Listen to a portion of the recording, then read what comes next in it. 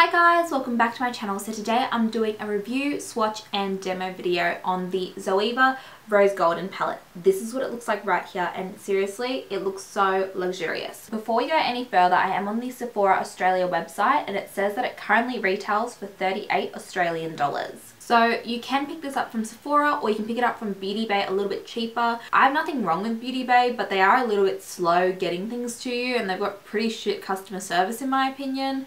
But if you do want to save a bit of money, then you can get Zoeva palettes on Beauty Bay as well. Okay, so this is what the palette looks like here. So there are 10 shades in the palette. Zoeva does have a few in this line where there are 10 shadows.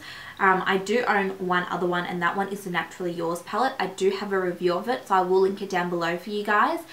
In this palette in specific, there is 3 matte shades. So this shade here, which is called Luster, and then these two up the top are also matte as well. Every other color in this palette does have a really beautiful sheen to them. I just want to really quickly talk about packaging. I love the packaging. It's very, very sleek, very, very compact, and it's very, very lightweight as well. You still get 15 grams of product in here, so 1.5 grams per shadow, but I don't feel like there's any space wasted, but I don't feel like there's any space sacrificed that might break my shadows if they were to drop.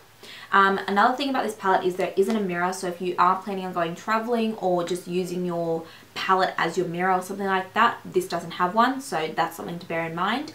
Okay, so if you can see that on my hand, I've swatched 5 of the shadows from the top row. These shadows right here, I've swatched them onto my hand. I'll give you a breakdown of those and then I'll move on to the second row. Okay, so the first shade is called Luster. That one is a matte. It is a kind of 1 shade darker than my skin tone type of color. I use that as a transition shade, but when I am tanned, it is hardly noticeable. So if you are my skin tone or darker, that's something to put into consideration. But if you are more on the fair side, then this would be an amazing transition color for you. The next color is Reflective Elegance, which I think is a gorgeous champagne color, especially if you love champagne on the lids. I think that is a gorgeous shade and the pigment is amazing. It's a very, very soft shadow, but it does transfer quite well to the eye, regardless of if you use your finger or if you use a flat brush. The next shade is Copper is King. I don't like this formula at all. It's not very good. It's not as good as Reflective Elegance in the slightest. It looks okay swatched, but when it actually tries to get on the eye, it's not that good in my experience. The next shade is Shining Bright. This one is an amazing formula, similar to the Reflective Elegance shade. It's a gorgeous shade, great pigmentation, picks up nicely on a brush, transfers nicely to the eye. What more can you ask for? The last one is called Rusty Petals. Now I don't really like this one. The formula isn't that great, but it's not as bad as that Copper is King shade. By the way, all these swatches are without a primer, and I am just swatching directly with my fingers to my hand.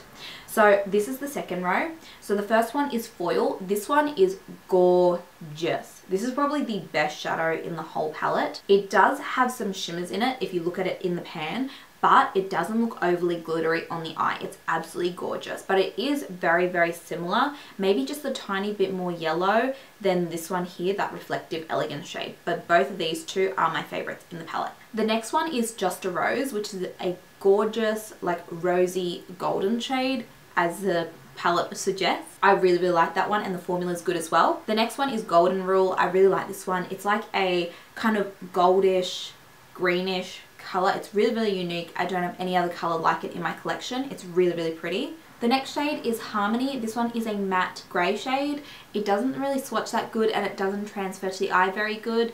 It is usable, but it's not the best. So the last color is Wonderful, and that one's a matte. It is a dark brown, or at least it's supposed to be a dark brown. It doesn't swatch very good, it doesn't pick up very good with a brush, and it doesn't transfer very good to the eye. Overall, that's 3 factors for me that makes it not a very good shadow at all. It's not patchy or anything, it's just, it's not dark whatsoever. Like, comparing it to what it actually does look like in the pan, it's actually quite disappointing. Okay, so final thoughts on this palette. I don't like 40% of the colors. I hate the 2 darker matte shades, I hate Rusty Petals, and I hate Copper is King. I don't think they're very good formulas at all.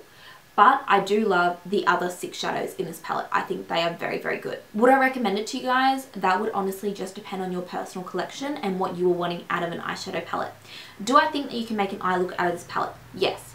Do I think that you can make many eye looks out of this palette? No. But I do think this is a nice one to add to your collection if you did already have a lot of palettes like myself.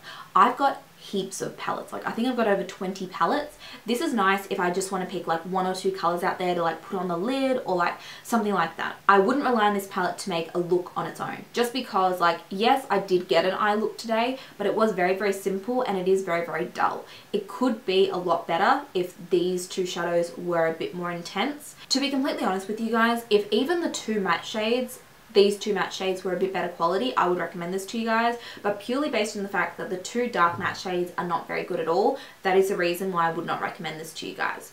But again, with that being said, it does depend on your personal collection and if you have other eyeshadows to balance out the shimmers in this palette. It's because this palette does have so many shimmers that I do think personally that you do need some mattes to balance it out, and while they do provide some, I don't feel like they're very good. That's just my honest opinion though. I hope you guys enjoyed. Definitely let me know if you're going to buy the palette down below as well, or if you already own it, let me know your thoughts. Don't get me wrong, it's not a bad palette. If you do get it or if you do want it, it is a nice one to have. I just don't think that you can get many looks out of it, if that makes sense. Still a nice one, I will still use it, but it just doesn't make a well-rounded palette for me. That's all. And also there's no highlight shades, so that's another thing to consider. But yeah, that's my final thoughts and opinions on this palette. I hope you guys enjoyed. Please don't forget to like and subscribe, and I'll see you in my next video. Bye!